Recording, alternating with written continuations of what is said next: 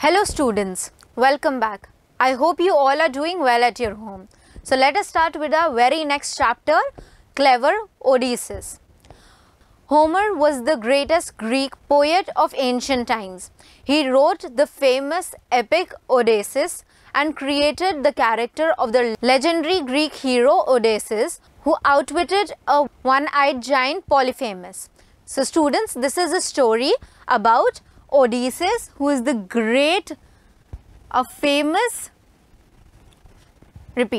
So students, this is a story about Odysseus, who is a legendary Greek hero and a giant, one-eyed giant, Polyphemus. So long ago, the Greeks attacked Troy. The Trojan War continued for 11 years. So now, the Trojan War is a very famous war, students. So it continued for 12 years. And Odysseus was one of the brave Greek warriors in it. So Odysseus was a warrior. After the war, Odysseus, along with his champions, left Troy and sailed for Ithaca, their homeland. So Ithaca was the homeland of Odysseus. And after fighting the war in Troy, Odysseus went back to Ithaca. But they were yet to combat several obstacles before they could unite with their family. What do we mean by obstacle here, students? Challenges. So before he could go to Ithaca and meet his family, he had to fight many other challenges in between. So let us look at all the challenges that he faced in between. Repeat. So let us look at, students, what is one of the greatest challenge he had to face on his way to Ithaca. After several days on the sea, a heavy storm drove their ship far away from their route and they lost their way. So on their way to Ithaca, they lost their way. They came upon the island of Cyclops and landed there. The Cyclops were one-eyed giant who lived off their rich land and tended their huge flocks of sheep and goats. So now they all have landed up on Cyclops. And what is Cyclops, students? It is one land of one-eyed giants who live there happily. Each family of the Cyclops live in a hollow cave high up in the mountains. Odysseus was overwhelmed by a strange desire to meet them. So now Odysseus is very happy to meet all these big one-eyed giants. But what happens next? He chose 12 of his best men who started his love for adventure and set out towards a huge cave. So now Odysseus and his 10 of his friends, they all are going inside a hollow cave. Odysseus and his men entered the cave and had ample time to explore the cave, as the giant who lived there was out pasturing his flocks. So the giant who lived there was not present. He was outside to do some of his work. Odysseus kindled a fire and settled around it, feasting heartily on the Cyclops' huge store of cheese. So now they all have made a bonfire and they all are sitting around this bonfire and eating cheese, and they all are happy and enjoying cheese that they found inside the cave. So they found huge chunk of cheese inside that cave and they all are eating it. As soon as it was getting dark, heavy footsteps were heard outside the cave.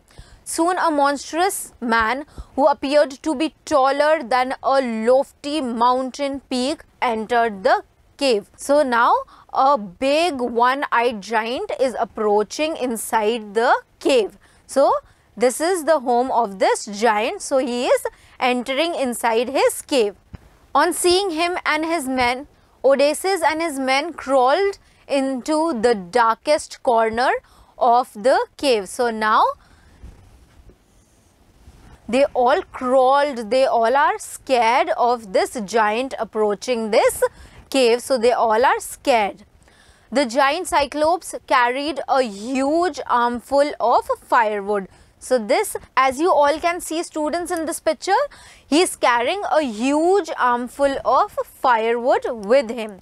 Sheep and goats that were to be milked followed him inside the cave. So all these sheep and goats, they all came inside the cave, while their main counterparts were left outside in the high walled courtyard.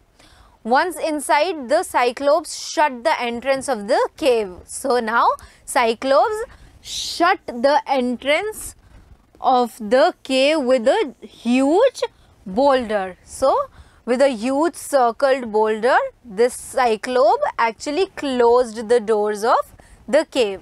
With 22 wheeled wagons could not have moved. So that stone was so huge that even 22 wheeled wagons couldn't have moved that stone. As the Cyclops settled down, a high-pitched sound filled the cave.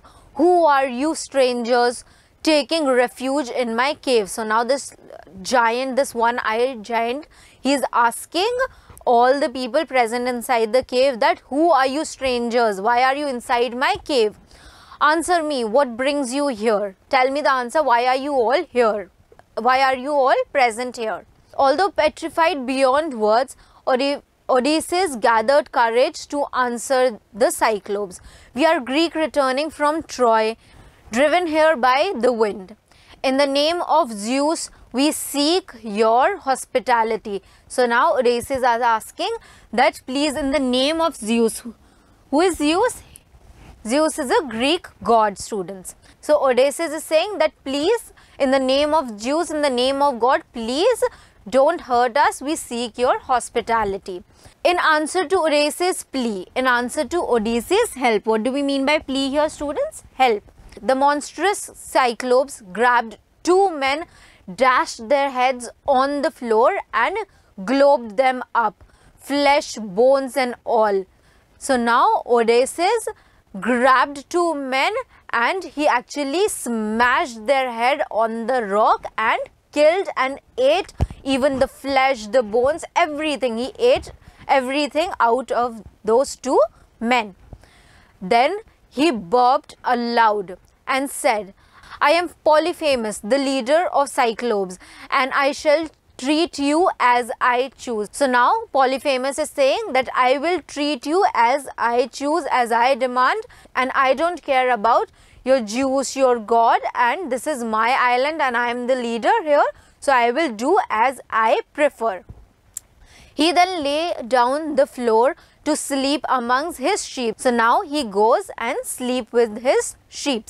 Odysseus and his men spent a sleepless night. So they all spent a sleepless night because they all were afraid and frightened of what just happened. Mourning for their friend. They all are crying and mourning for their friend. And waited the dawn in the sheer fright. What do we mean by fright? Fear. See, they all waited and they all didn't sleep for the whole night because they all were so afraid. Odysseus' mind was at work to try and devise a plan to get rid of Polyphemus. For a moment the thought occurred to him that his mighty sword would slay the Cyclops in his sleep. So now Odysseus is thinking that he should kill Polyphemus in his sleep only with his sword. But instantly he reminded himself that the entrance of the cave was barred by that huge stone. So now Odysseus is thinking that I can kill this giant with my sword, but what will I do about that huge stone which is blocking the cave, which was impossible to move.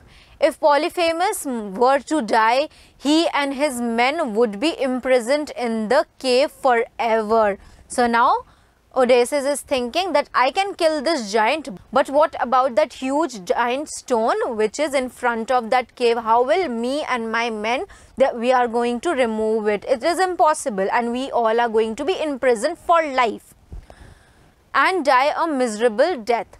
As dawn shone forth, Polyphemus awoke. As soon as he has milked his animals, he devoured two more of Odysseus' men for breakfast. So now Polyphemus woke up and ate 2 of Odysseus' men in the morning for breakfast.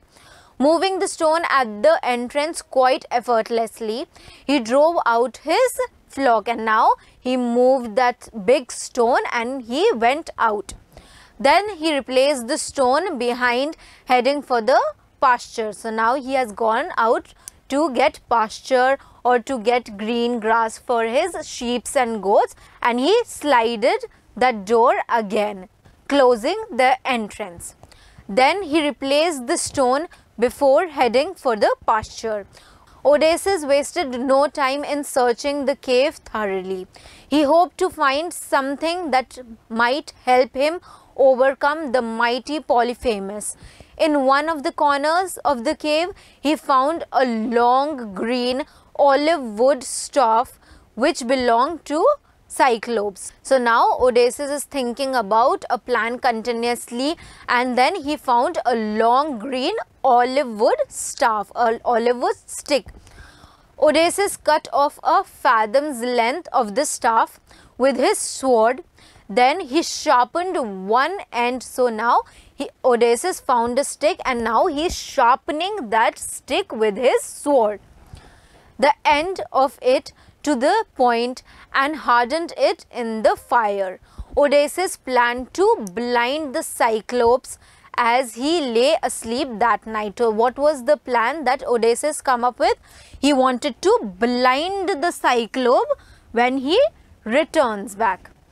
At dawn, Polyphemus returned. So at dusk, Polyphemus returned, this time bringing in his entire flocks of sheep and goats and rams and ewes.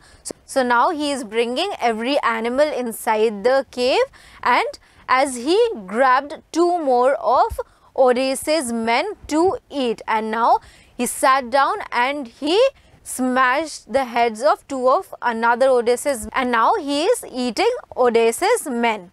Odysseus addressed him humbly. So now Odysseus is calm and he is asking something to Polyphemus. Polyphemus, I have with me some exquisite red wine to wash down your meat of human flesh. So now Odysseus is talking to Polyphemus, and he is telling Polyphemus that I have red wine so that you can wash your meal of human flesh. Do you want it? The Cyclops took a bowl of wine that was offered, and now the Cyclops, which means Polyphemus, he took the bowl of wine that was offered and gulped, which means drank it in a sip. He seemed very pleased. So he is very happy. Polyphemus is very happy after drinking this red wine which was offered by Odysseus. Pleased with the taste and asked for more.